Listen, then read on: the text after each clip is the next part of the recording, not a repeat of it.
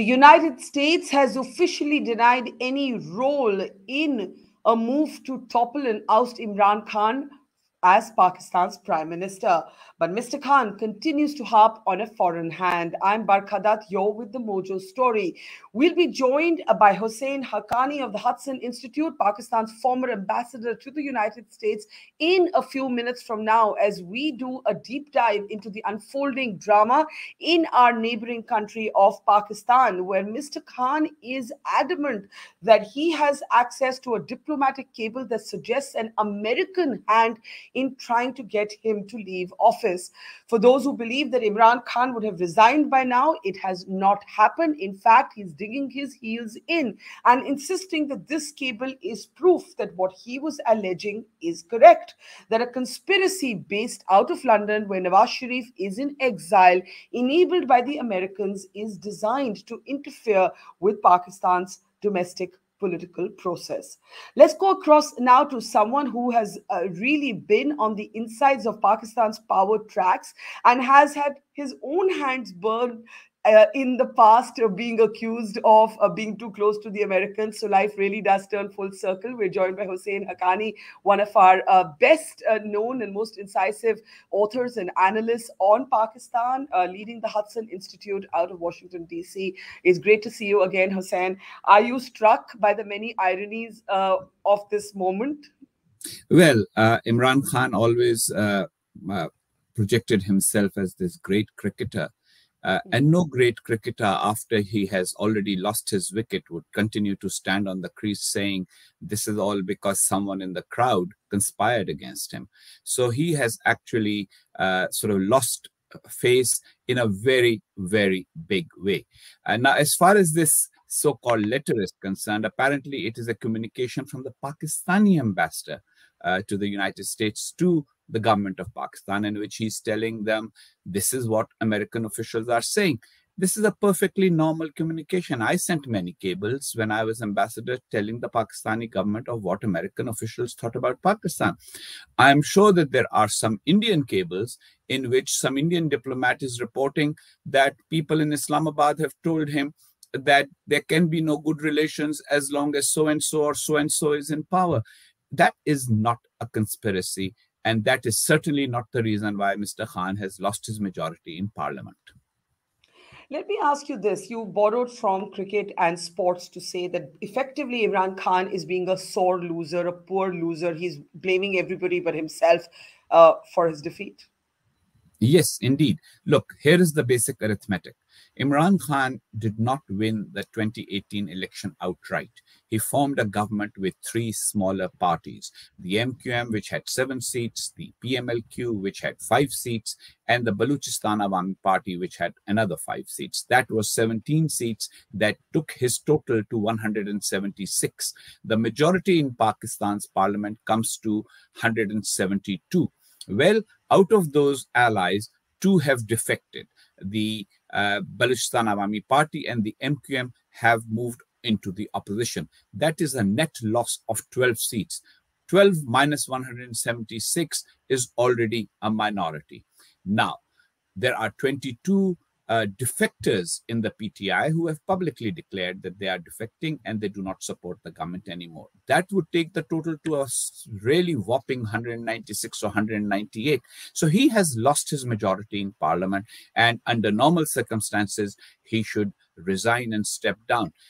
Problem is, he's worried about his political future because he always projected himself as the Messiah. And there is a hardcore of supporters that believes him. They believe that everybody who doesn't agree with him is a traitor. They are conspiring or against Pakistan or Islam. And so this is him playing to that gallery for the future. He's also hoping that there are people in the military, especially in the middle ranks, who can easily be swayed by this kind of sentiment that, oh, Pakistan is under attack. And his last hope was that if he stands up in parliament and waves this so-called letter, which is wrongly being presented as a letter because it's actually a diplomatic cable, then he can do what Mr. Zulfikar Ali Bhutto did in his last days, convinced a lot of people that Henry Kissinger had threatened him, and the campaign was the Pakistan National Alliance campaign against him was actually a US conspiracy. Here's the difference. If, for example, Mr. Bhutto used to argue in 1977 that the American dollar had become so ubiquitous in Pakistan that the parity between the Pakistan rupee and the dollar had changed in favor of the rupee because of the availability of the dollar.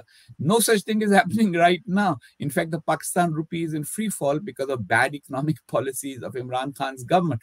So the truth is, there is just no evidence of any foreign hand. Now, do many governments in the world? Now, I can say this on your show, that there are at least 5 governments whose leaders I have spoken to who have said to me, we do not see good relations between Pakistan and the United States till Imran Khan is in office.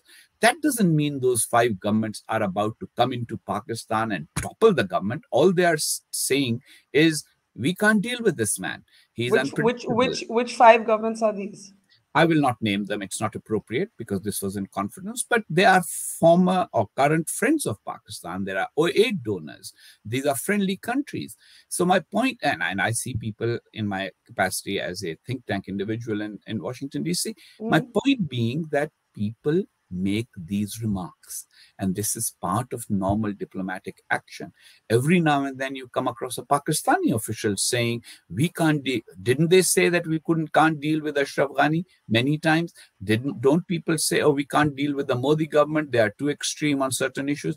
These are things diplomats say to each other. Now, the images you're seeing right now are of Imran Khan meeting with Vladimir Putin. Those loyal to Imran Khan suggest that that meeting is what made the Americans see red, and that's what formed the basis of the diplomatic cable sent to Islamabad. Well, look, I mean, that was definitely the final nail in the coffin of US-Pakistan relations under Imran Khan. Images stay with people. On the day that Vladimir Putin is attacking Ukraine, Imran Khan shows up, and not only shows up and stands next to Putin, who is being made an international pariah, he also says words to the effect, wow, I'm so excited, this is exciting time, showing total disregard for the sentiment of the rest of the world. An overwhelming majority voted against Russia in the United Nations General Assembly. We must remember that. But India also abstained along with Pakistan. There is no reaction against India of the same magnitude. There's no conspiracy to topple the government because Prime Minister Modi has a solid majority in parliament. This is not about America. Yes, is the American government looking forward to dealing with a new government in Pakistan? Possibly. Many people would. But the fact remains that this is a domestic Pakistan matter in which Imran Khan mishandled his allies and his own partymen. Now, even if the defectors are not allowed to vote, Imran Khan has lost his majority. Look, there's a great deal of anti-America sentiment in Pakistan, and Always has been. Always has been. And even when the Americans took out Osama bin Laden, and you remember these years well, there was an attempt by some of you to strengthen the civilian hold over Pakistan, and you were among those. You've not been able to go back home. You were among those who was sort of accused by Pakistan's far right of colluding with the Americans. Today, Imran is invoking that American hand again, Hussain. Do you think that there will be people within the military, because clearly that's what he's banking on, to pit a section of the Pakistan army against another section of the Pakistan army? Do you think that there will be takers for his theory as he presents this cable at an in-camera meeting of a parliamentary panel of Pakistan's national security? Remember one thing, the Pakistan army is a disciplined institution that obeys its commander, the Chief of Army Staff. It is very clear that the Chief of Army Staff at the present moment does not believe in the conspiracy theories that Imran Khan is espousing. It's also very clear that he and his senior colleagues have learnt the lesson of being seen as too close to a civilian political actor, and so they have backed away from an active role in day-to-day politics. The new head of the ISI is hardly seen in public. He doesn't like being photographed. Those are all signs that the army really wants to do what it has done at other times in Pakistani history, backed away a little bit. Doesn't mean the army loses its importance in Pakistan's public and political life. It will remain important. But the point is, at this moment, they don't want to be seen as the guys who are actually telling politician A or politician B to do X or Y. Now, that is the situation at this moment. So therefore, the chance that the army will intervene to help Mr. Imran Khan, who has destroyed the country's economy, who is destroying the relationship with the United States, who has made it impossible for Pakistan to have dialogue with India, who has also annoyed China, Saudi Arabia, United Arab Emirates, governments that are friendly to Pakistan and have supported Pakistan, that is just a pipe dream. Basically, here is a guy whose wickets have been clean bowled, and he does not want to admit to that. And his ego is too massive. One of the reasons why he is in trouble is because of his massive ego. He's so self-righteous. In his last speech, there were people counting how many times he said he speaks in Urdu. So he's saying main, which means I. Well, the main actually was just too much. And so many of his colleagues do not like him for that. Several cabinet ministers are privately talking to individuals. One of them is a friend of mine, where he has made remarks that, yeah, well, I have to stay in there because I'm a minister. It will look terrible but the fact is, my heart is no longer with him. His rally recently didn't attract the kind of crowds he has attracted in the past. I think that he is just using the foreign hand for effect to consolidate the anti-American sentiment in Pakistan. Now, here's something else. The harm he has inflicted on the US-Pakistan relationship will actually outlast him. The question is, will the powers that be in Pakistan let this harm become even greater? Because what does it say about a country that politicians, when they lose support in parliament, they blame America for it? When Osama bin Laden is found in Pakistan, instead of saying, wow, sorry, we shouldn't have had him here, and we are sorry we had an intelligence failure, they accuse the Americans. When America gives billions in aid, the Americans get abused. When America ends giving aid or withdraws aid or reduces aid, then they abuse America. So wouldn't that be a signal to the Americans, guys, we don't really like you, so please don't have anything to do with us? That is not what Pakistan needs. So help us understand this. Imran Khan, when he won his election, was widely seen to have been at least supported by the Pakistani military. That's what Pakistan's opposition said. He was seen to be somebody who, unlike Nawaz Sharif, who within hours of his electoral victory said that the Pakistani Prime Minister is the boss of the army chief, made no such comments. Has this all unraveled merely over a disagreement over who should be Pakistan's ISI chief? Or is there something more going on here? That is not the case. The truth is that the disillusionment of Pakistan's military leadership with Imran Khan and the realization that he wants to be propped up even after making mistake after mistake, and that is unsustainable because it divides Pakistani society. Remember, Imran Khan never won an absolute majority of the popular vote in Pakistan. So there are millions of people who voted for his rivals. Now, why should the army be seen as supporting somebody who represents only a minority within the country? It weakens the army's standing in the country. Secondly, the real issues are mismanagement of the economy, mismanagement of foreign policy, poor governance in Punjab, mishandling of security issues, and basically trying to live on rhetoric. Now, look, as captain of a cricket team, your job is to inspire 10 other players, and you inspire them and you say, "Bas ghabrana nahi hai, aakhri ball tak khelenge, ye karenge, wo karenge." 200 million people need decisions. They need policies. They can't be just treated like a cricket team that needs to be every now and then told, Inshallah jeet jayenge, don't worry, ye match haar gaye to agla jeet jayenge, koi baat nahi, aur hame pure tournament ko jeetna hai, sirf ye match nahi. So you can't live on cricket analogies. And in real fact, the last time he played cricket was in 1992. So that's already many, many years ago. What do you think Living has of been that his? is living of that has been his undoing. And even now, he's hanging in there, still saying, "I'll play to the last ball." What last ball? You've lost the majority in a parliamentary democracy. You lose majority, you resign. Yeah. What do you think has been his biggest mistake? His biggest mistake is in not having a solution. I mean, just to a content analysis, as it's called in social science, just to a content analysis of all his speeches, the solution to all problems in his speeches is him.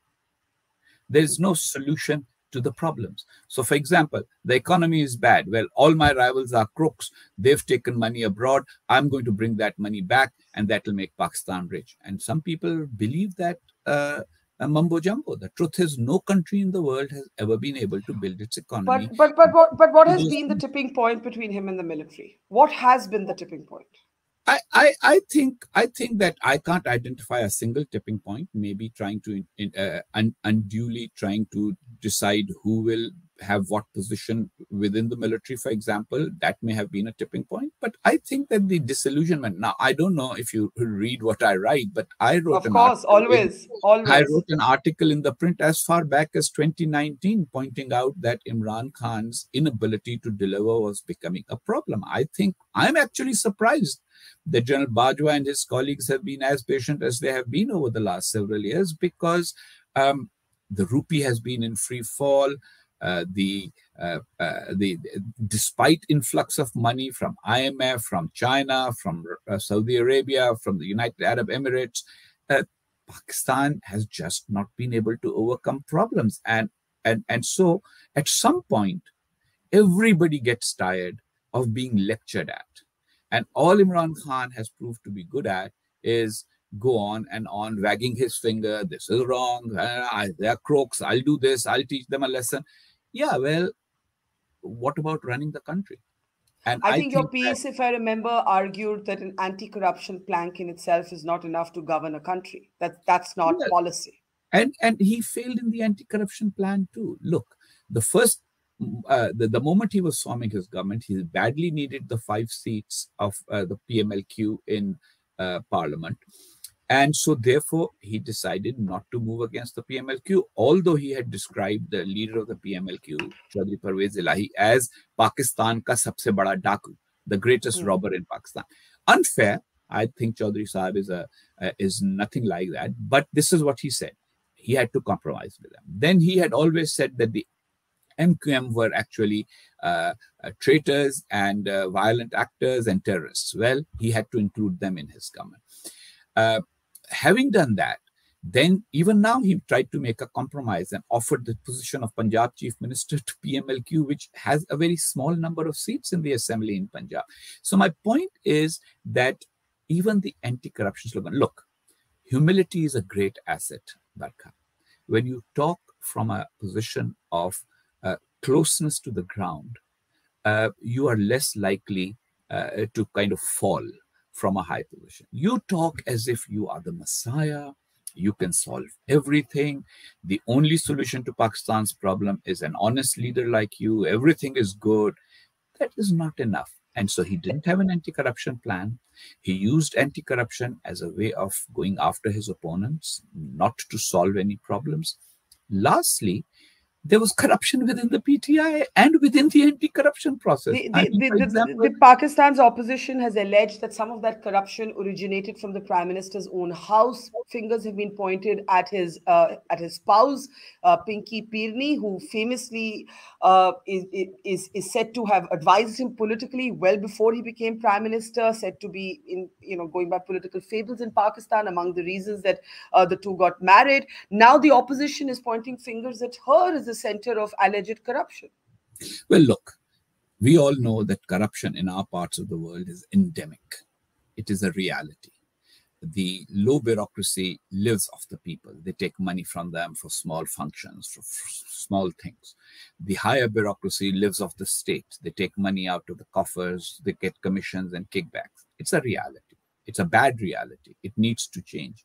But promises of just dealing with that without dealing with the underlying causes in society. Why does it happen?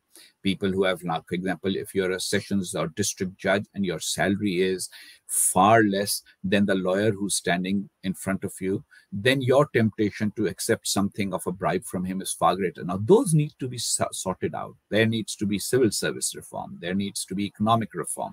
There needs to be a structural reform of the power structure in the country. Imran Khan did none of that. All he did was play to the sentiment. Now, as far as corruption in his own home and around is concerned, look, I have always said, I have always been struck by the fact that Imran Khan has no visible means of income. After 1992, he hasn't played cricket. Yes, he has been a cricket commentator for a while. But my question for that is, how much does a cricket commentator get paid? How does he justify this massive lifestyle? Now, if some of that money obviously came to him from his ex-wife, Jemima Goldsmith, who was the daughter of a billionaire. But the fact of the matter is that his lifestyle has totally been supported by others. There's a joke in Pakistan that certain political figures like Jahangir Tareen and Alim Khan, they are Imran Khan's ATMs, meaning he just asks them and they deliver the money. Imran Khan's ex-wife, who was his wife for a relatively short period, journalist Reham Khan, has written a very disturbing book about him. That even the household groceries came from somebody else. There was like he wasn't paying for them. Now, a person with that kind of lifestyle is just the wrong guy to be the champion of eliminating corruption. So, do you my see his prediction, present corruption wife will as a remain. do you see his wife Pinky Pirni as a political player in Well, I this don't know her, crisis? and I don't know her, and I haven't been in Pakistan since she became a figure in this drama. What I'm hearing, or what I have heard from many sources, and we must remember, in our societies, there's always gossip, there's always Sure. baseless gossip. It happens in India, it happens in Pakistan, it happens in Bangladesh. The elite gossip about each other. So I don't know what's really going on. But the fact of the matter is that three things are very disturbing. One is, of course, that her ex-husband remains a figure in government postings and transfers and apparently takes gratuities for them. Right or wrong, certainly worthy of some kind of inquiry and investigation. Second, that she practices the occult. There's this business about genies and this and that. Of course, Muslims believe in some a species called jinn, but a lot of things about them are not necessarily scientifically or religiously correct, but it is said that she has that. We don't know about that, but it's said. And so that is disturbing to me. And third, of course, is that many of the things that Imran Khan has done, like in terms of timing of things and when he will travel, when he will not travel, where he will show up without his shoes. You remember the famous visit to Saudi Arabia where he showed up without shoes? That was attributed to her. Now, whether it was her or whether it was him, and in the end, the buck stops with him. He is the prime Of minister. course. The Of fact of course. the matter is that these are not signs of normalcy. And to me, they are disturbing. I think what Pakistan needs is somebody who is human, doesn't claim to be superhuman, somebody who's willing to go along with various factions and groups, because Pakistan is a divided society, somebody who actually reduces polarization. People say, oh, why are these people, you're showing the picture of the opposition sitting together, why are they sitting together? I actually say, good luck to them. I Yeah. really want more and more people in Pakistan's politics to cooperate with one another. Pakistan does not need polarization. Pakistan is in a very precarious position. It has the Taliban in control in Afghanistan, thanks to Pakistan's own policies. But the Taliban are not going to be completely in Pakistan's control. The Pakistani Taliban are going to become more and more active. There have been a lot of attacks by the Pakistani Taliban inside Pakistan. Pakistan does not need terrorism. Pakistan does not need violence. And Pakistan needs to go back to the normal function of a country, which is to care for its own people. And instead of that, we have been involved in all kinds of rhetoric. One quick point. This trip to Russia.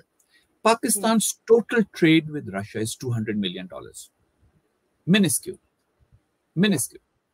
Pakistan's trade with America is $6.5 billion.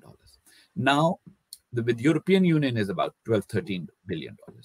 What sense does it make to show up at the doorstep of President Putin on a day when he's about to annoy Pakistan's $13 billion and $6.5 billion trading partners. It just doesn't, in return for the $200 million trade that we have with Russia.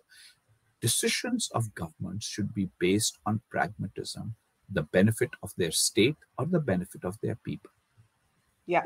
Let me ask you this. I have some questions about what might happen next in Pakistan. But before that, a lot of, the Indians would want to know what this possibly means for us, for the India-Pakistan equation. Now, Sheikh Rashid, famously inflammable at all points, no matter which government he is in, presently a minister in the Imran Khan cabinet, he said, Nawaz Sharif provided the address of Ajmal Kasab, referencing the terrorist, one of the 10 terrorists who laid siege to Mumbai on 26/11. Do you believe that the exit of Imran Khan, which is now virtually inevitable, will have a detrimental or a beneficial impact on India-Pakistan, or is it a zero-sum game where it makes no difference? Look, Barkha, I am a strong advocate of normal and good relations between India and Pakistan. I've written it. My book is India versus Pakistan. Why can't we just be friends? I think it will be good for both countries. It will be even better for Pakistan. Pakistan will do well by trading with India, opening travel with India, letting Pakistanis not have this toxic view of their neighboring country. And also, it will reduce the toxicity that is now rising in India about Pakistan. We must see the track record. The PPP government reached out to India. Nawaz Sharif reached out to India. The Imran Khan government, apart from his little cricketing friend, Mr. Sidhu, he has not been able to talk to any significant Indian political actor. In that sense, and then he has incendiary rhetoric his own, as well as of his party, and of people like Mr. Sheikh Rashid. Any effort to rebuild relations between India and Pakistan will require a lot of quiet work. Not everything will be on television. It will not be on ARY in Pakistan, and it will not be on Republic TV in India. It will be done by people meeting quietly and figuring out how to move forward. And clearly, some of that has been happening. Otherwise, the missile misfire would not have been handled with the way it in was. a sense. Imran Khan's government is totally incapable of doing anything quietly. Braggarts like Sheikh Rashid. I mean, look, let us be honest. Ajmal Kasab, many years ago, Mumbai attacks were wrong, period. It was wrong. What happened in Mumbai was something that, and I remember coming on TV within a few hours of it, saying every Pakistani should condemn this because this is just plain wrong. But now the details of it, why drag it? And if, as far as Ajmal Kasab is concerned, at that time, if you remember, the PPA had just come into office. Musharraf, I think, was still president or had just stopped being president. Yeah, he had just stopped being president. This was November 2018. And the details about Ajmal Kasab had been discovered by a journalist on Geo. It had nothing to do with Nawaz Sharif. But the fact of the matter is that if they did say to the Americans, hey, or to the Indians, yeah, we know this guy is one of ours, but let's move forward, that would be a good thing. Why blame him for that? So the fact that these people, you remember that Imran Khan during the election campaign used to call Nawaz Sharif Modi ka yaar. Now that basic, I personally think it will be good to have some Pakistani who actually can get along with Prime Minister Modi, rather than somebody who's constantly saying that anybody, on the one hand, he said, one of Imran Khan's great traits is that he says, I know this better than anybody. So I know the West better than anybody. I know India better than anybody. I've played more matches there than anybody else. Things like that. The truth is, he really doesn't know the political basis of cooperation and working together. And I think that Prime Minister Nawaz Sharif and the other elements of the opposition, look, Maulana Fazlur Rahman of the JUI came to India, if you remember, visited Deoband, which is where the roots of his party lie. The PPP has worked with India, has interacted with Indian officials. Not everybody has performed optimally and done the best thing, but and then Nawaz Sharif. So is there any political party in Pakistan or any political leader in Pakistan who can just, shall we say, walk the gauntlet and really sort out everything with India? I don't know. But it requires painstaking work that that Imran Khan and his team have proved totally incapable of. Let me ask you this in the end. Pakistan's military has had a bitter fallout with the other political players as well. Nawaz Sharif is in London precisely because of that fallout.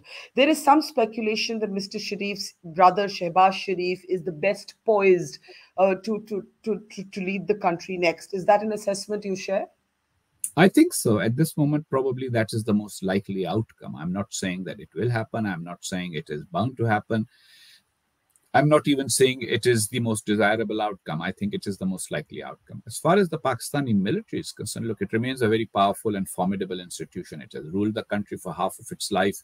It casts a very long shadow in Pakistan's politics, but it has to deal with many realities. After all, there have been times when, after military rule, the military has stepped back a little bit. The question is, how do the politicians and the military interact longer term to make sure that this does not become a zero-sum game? Can there be some kind of way that is not one of the two institutions, not institutions, but the two actors, the military and the civilians, constantly fighting, or one, just like Imran Khan, totally becoming dependent on the other? Can we have a middle road here, like most functioning countries? But here's the point. Despite your dislike or disagreements with Imran Khan and his failure at governance, as you call it, do you believe a defeat for Imran Khan, his inability to complete his full term in office, signals a win for Pakistan's generals, or does it signal a win for Pakistan's opposition? Well, There's I've this seen whole in our, talk. There's this yeah, whole talk of neutrality, the military yeah, being neutral, right? I've seen articles. Is it really neutral? I mean, if the I've seen military wanted Imran Khan to continue, would he be on this weak wicket? I have seen articles in the Indian press sort of formulating that argument that this is not a win for democracy, it's a win for the generals. Truth is, you know, when you go to a casino in Las Vegas, they always say, remember, the house always wins. So in Pakistan, the house is the military. It's a formidable institution.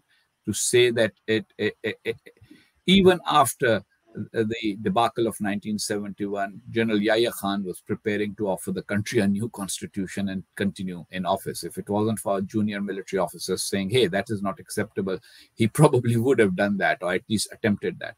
So the point is that the military remains a formidable institution, but I think that this particular outcome is a win for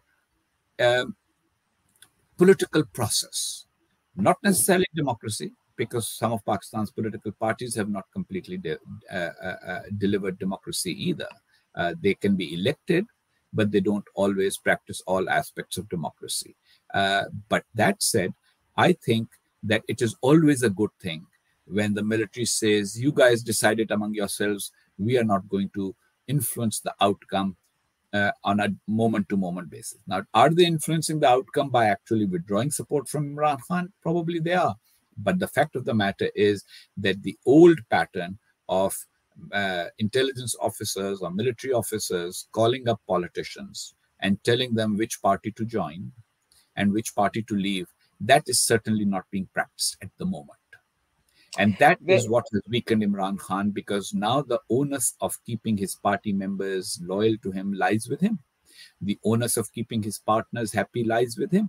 There's going to be no call by a corps commander or the ISI chief to any politician to say, "Haan bhai, theek hai, whatever he has done with you, I'll talk about it, I'll be the broker, but you stay with him." That's not happening. And that's what's causing him great grief.